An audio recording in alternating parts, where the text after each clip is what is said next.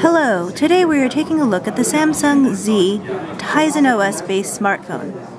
This phone is Samsung's first smartphone using the Tizen Linux operating system.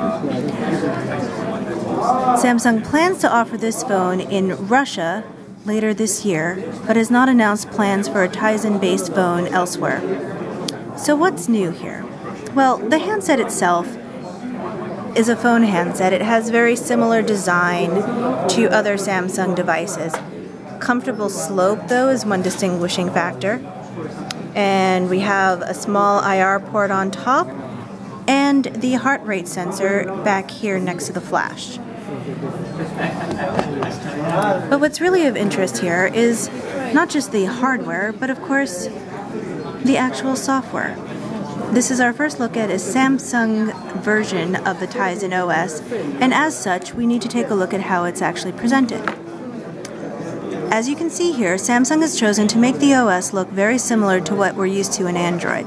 You see that there's a widget, weather widget here, or dynamic box as it's called in the Tizen universe. We have a clock, and there are just variations that you can put up there.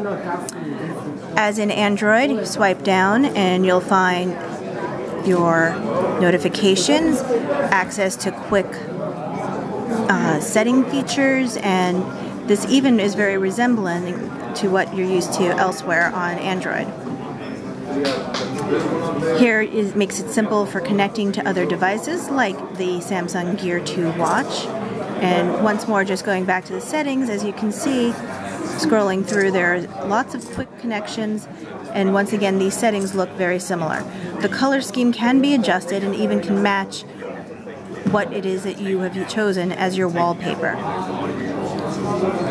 Let's go back to the main screen. Here you'll see that there are 8 shortcut buttons to frequently used apps. You swipe up, those 8 remain docked at the top, and then you have access to all the other apps that you have on your phone. These apps look very similar in design, aside from the fact that they are a circular icon as opposed to a square icon. And many of the apps have echoes of Android. So if you want to use a phone, that keypad does look very similar to what we're used to elsewhere. We'll be sure to hear more about the Tizen OS as the months go on. Thank you for watching.